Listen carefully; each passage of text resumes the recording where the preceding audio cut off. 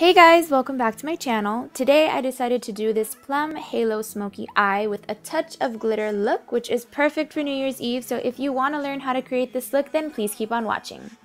First, I started off using shadow shields under my eyes. These really help catch any fallout and allow you to get that perfect wing.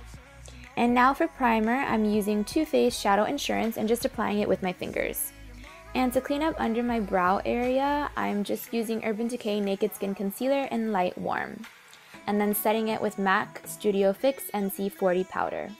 Now for the shadows, I'm using this Morphe 35P palette and going in with this sand shade in my crease, just using windshield wiper motions. Now I'm going in with this lavender shade to create the halo crease with a smaller fluffy brush.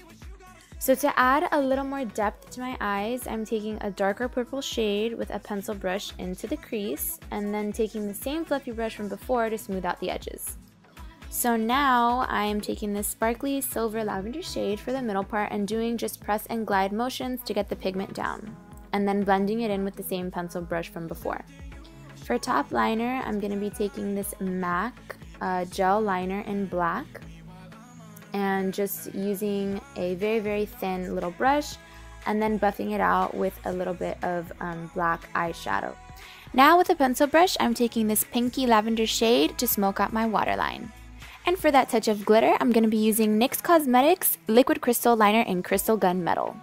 And for lashes, of course, I use Lily Lashes. Highlight my brow bone in the inner corner of my eye, I'm using the color Snow from the Ultimate Glow Kit by Anastasia Beverly Hills. And this is the final look, guys. I hope you enjoyed this video. If you did, please give it a thumbs up and don't forget to subscribe. Happy New Year!